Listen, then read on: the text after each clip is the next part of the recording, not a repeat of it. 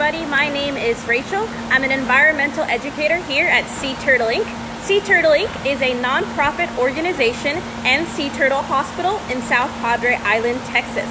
Our mission focuses on education, rehabilitation, and conservation of sea turtles. Today's topic is a resident spotlight. We'll be highlighting one of our resident sea turtles, Allison.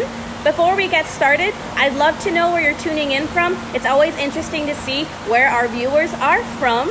I'd also like to do a special birthday shout out to my mom. She's tuning in from Pennsylvania. I love you, Mommy. I miss you so much. Happy birthday. So Allison is one of our resident sea turtles. We have 5 resident sea turtles at Sea Turtle Inc. They were deemed non-releasable for a variety of different reasons. I'm going to tell you Allison's full story. I'm going to flip the camera around because she's actually right in front of me in this tank. So if you have any questions along the way, please let me know.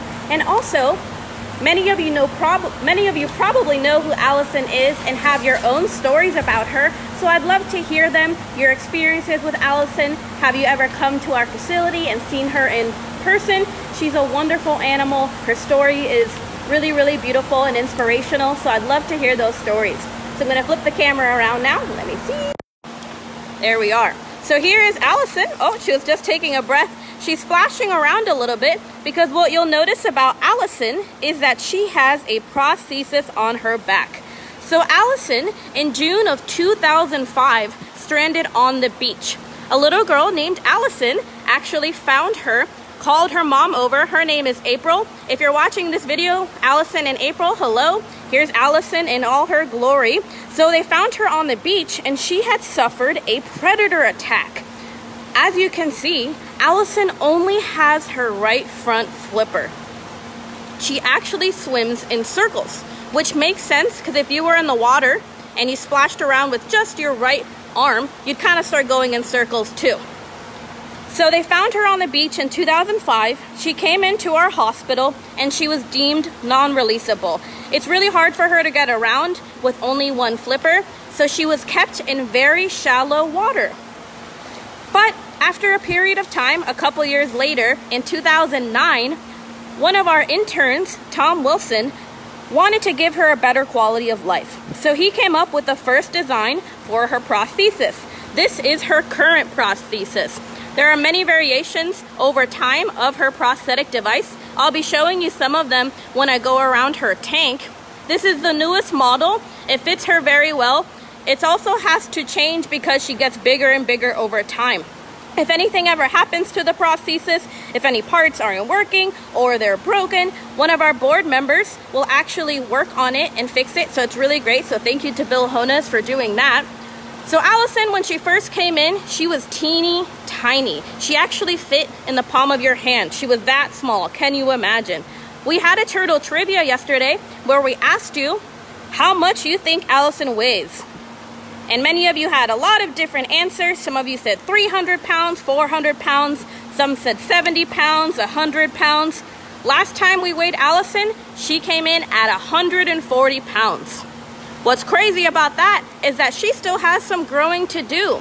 Atlantic green sea turtles, which is the species that Allison is, can actually grow to be around 500 pounds. And Allison is only a little bit over 15 years old because she was found in 2005. She was probably around a year old or so at that time, and it's been 15 years since then, so she's probably around 16 or so.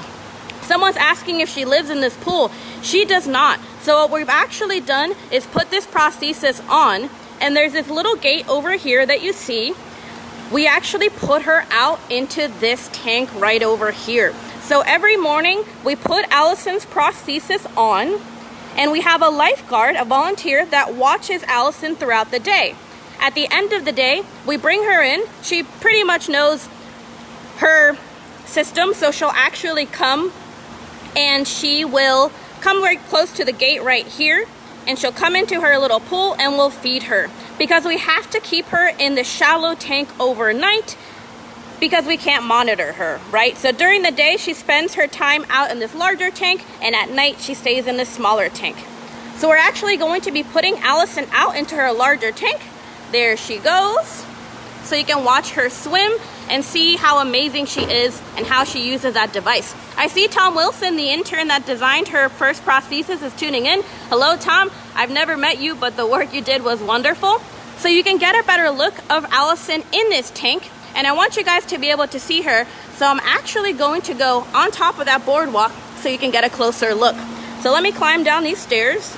I have to go, it's kind of like a jungle gym back here, but I'm gonna climb up on that boardwalk so you can see.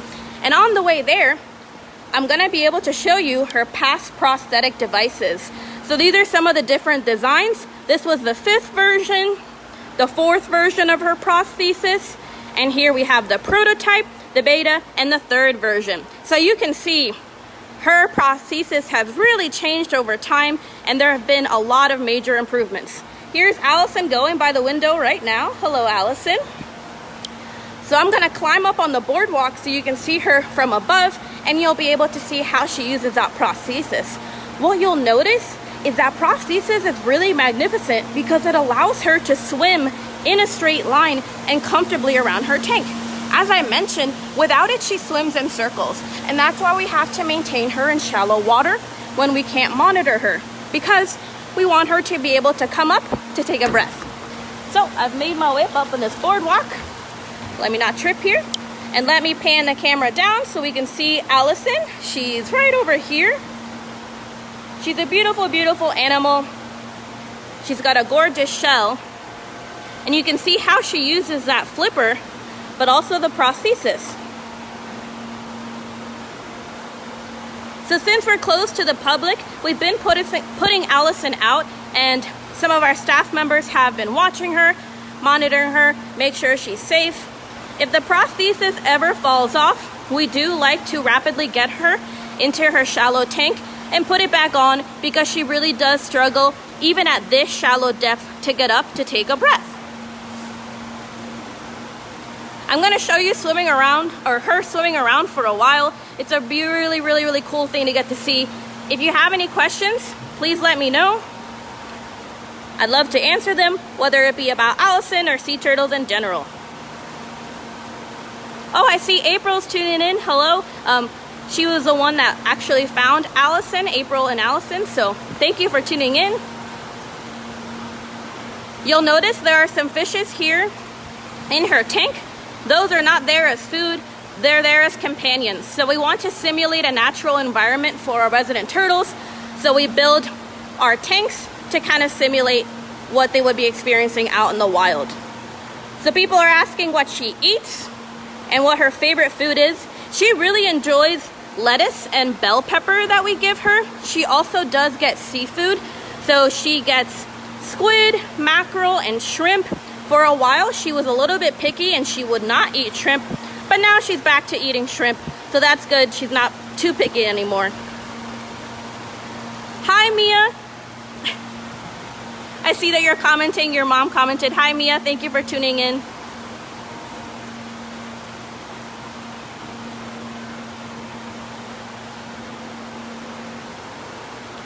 What you'll notice about her prosthesis too is that it adjusts, right? So if she grows over time, that prosthesis will actually function for a couple more years.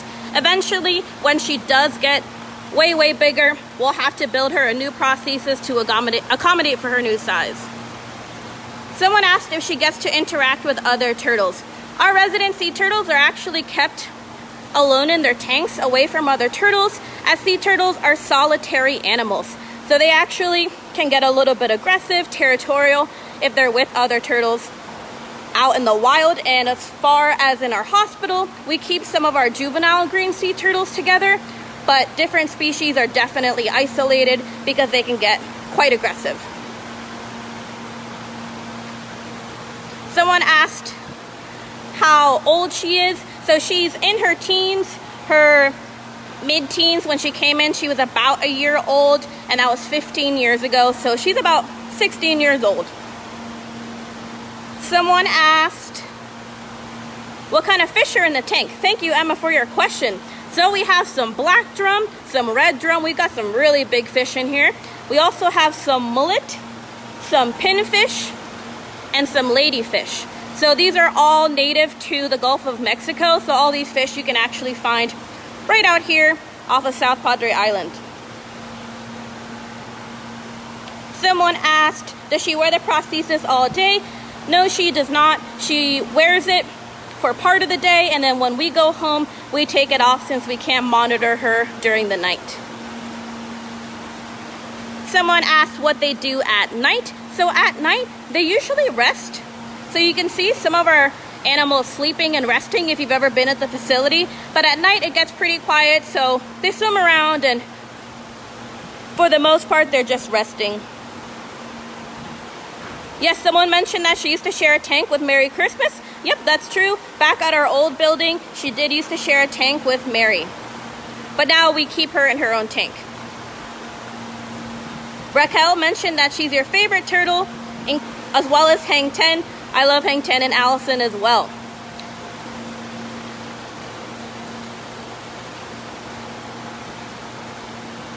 Someone asked exactly how the prosthesis work as she swims. So you can see it's kind of like a rudder in the back. Now, Tom Wilson would have a much better idea as far as the engineering aspect of it, but the idea is that it kind of balances her and allows her to swim comfortably around the tank.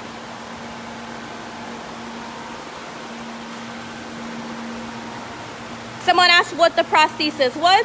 So you can kind of see this black device on her back. That is her prosthesis. So it's a prosthetic device. There are other sea turtles around the world that have prosthetic devices. Allison was one of the first in the world. Someone asked if she'll be released. Unfortunately, Allison cannot be released. When animals that suffer a predator attack like Allison come into the hospital, they're deemed non-releasable if they can't function by themselves out in the wild. And since she can only be kept in very shallow water without that prosthetic device, we cannot release her. Noah says he loves Hang 10. Hang 10 says hello, Noah. Someone asked about adoptions. If you're interested in adoptions, you can actually go on our website, seaturtleinc.org. We have an adoptions tag. That way you can explore our resident adoptions, our patient adoptions, as well as our hatchling adoptions. She's really active right now. Sometimes she'll kind of rest for a little bit, but she's probably excited to be out in her tank.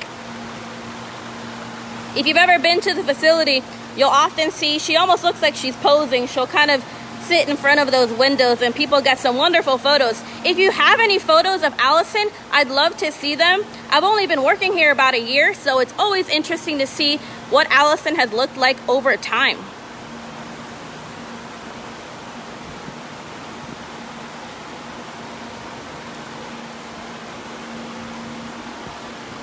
If you have any other questions, please let me know. I can continue answering them. And of course, if you have an Allison story, I'd love to hear it. I know a lot of our volunteers are really passionate about Allison, and we have many volunteers that act as Allison's lifeguard to monitor her throughout the day and share her story with our visitors. Someone asked how we feed them. So it depends on the turtle. Allison, we actually feed in her side tank over there at the end of the day with tongs, just because she has such trouble moving. Same with Fred. So Fred's in this tank right over here. With Fred, we also feed him with tongs due to his vision problems as well as buoyancy issues. With Jerry, who's right over here in this tank, we can actually just drop the food in. Same with Merry Christmas, who's in that tank over there. And with Hang 10, although she struggles to get around the tank, we still do drop her food in, and we keep the fish in her tank pretty small so the fish don't eat her food. So it just depends on the animal. Someone asked how we know their age. We can only estimate it based on their shell size. So all of our turtles here, we don't exactly know how old they are, except for Hang 10, because Hang 10 was one of our hatchlings from one of our nests. So we know exactly how old she is. Every other turtle we can only estimate. Jennifer said she adopted her last summer. Thank you so much for your support. We appreciate it greatly. Emma asked what species are the other residents. So she is an Atlantic green sea turtle. Fred is a loggerhead sea turtle, and Hang 10 is a Kemp's Ridley sea turtle. Jerry and Merry Christmas are also Atlantic greens. Does Allison have a birthday? She does not have an official birthday. The only one whose birthday we know is Hang 10, so we actually throw her a birthday party every summer. We come together, we feed her, and everybody sings her happy birthday. If you've ever been to Hang 10's birthday party, let me know. It's a really fun event for us. We love all of our turtles here at the facility. How big can they get? It depends on the species. Atlantic green sea turtles can grow to around 500 pounds. Other sea turtle species, such as the leatherback sea turtle, can grow to around 1,000 pounds.